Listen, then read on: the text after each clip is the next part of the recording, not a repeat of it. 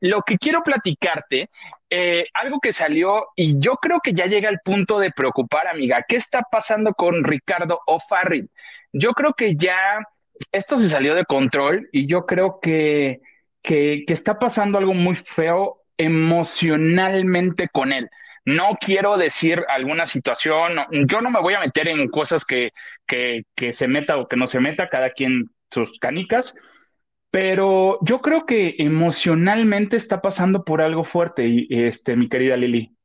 Sí, no, eso definitivamente desde hace pues un mes o 2 meses, ¿no? Cuando hizo ese polémico live que hasta lo fueron a casi casi los amigos a parar, pues nos dimos cuenta, yo evidentemente ni él mismo sabe qué es lo que tiene, qué es lo que siente. Obviamente ansiedad, la ansiedad se ve a todas luces, pero finalmente no sabemos qué hay. Y sí, sí es preocupante y sigue siendo polémico, ¿eh?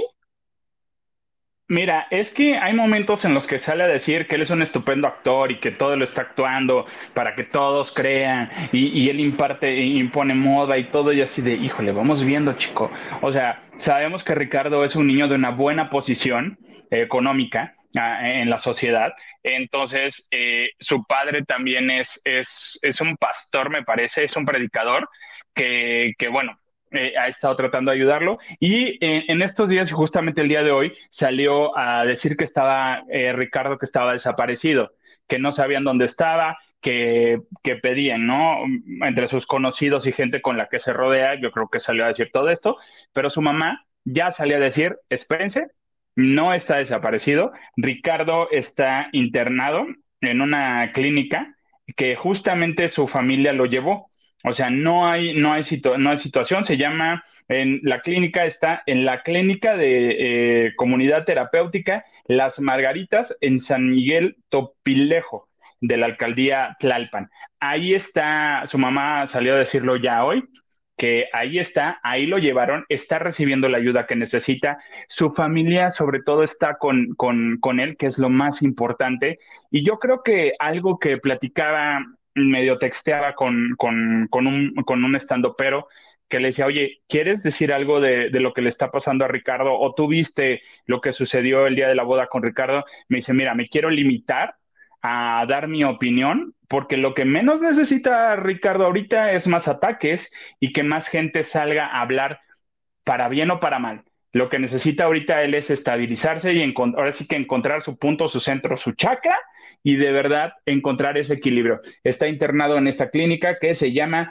es una comunidad terapéutica, Las Margaritas, en San Miguel Topilejo, en la alcaldía Tlalpan. Ahí está, salió su mamá a decir que es ahí donde está, a donde llevaron a Ricardo. Yo creo que la familia hizo algo bueno por él.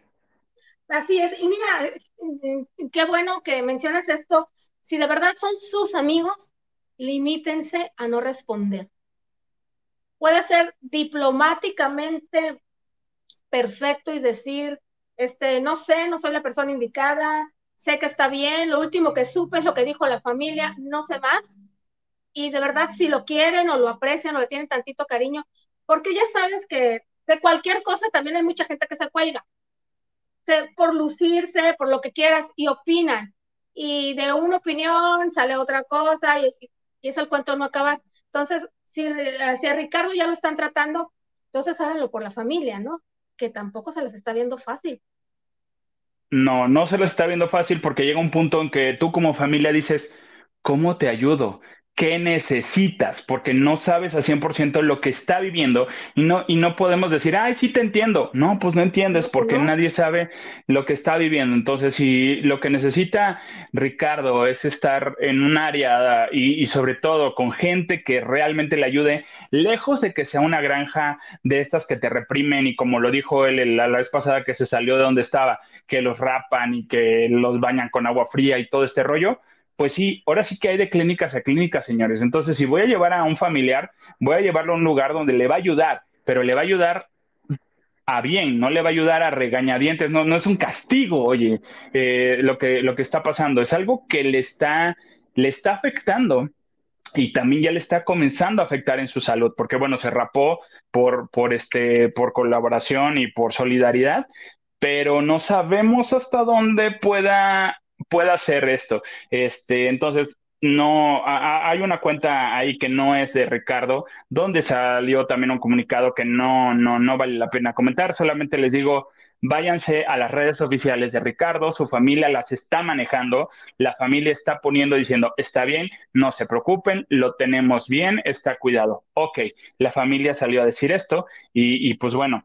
Eso es lo que se espera. Ricardo, a mí me cae bien, se me hace divertido. En algún punto no concuerdo con su filosofía, pero él es un chavo agradable que está pasando por algo que vale la pena que lo trate y se trate y sobre todo se deje tratar, amiga.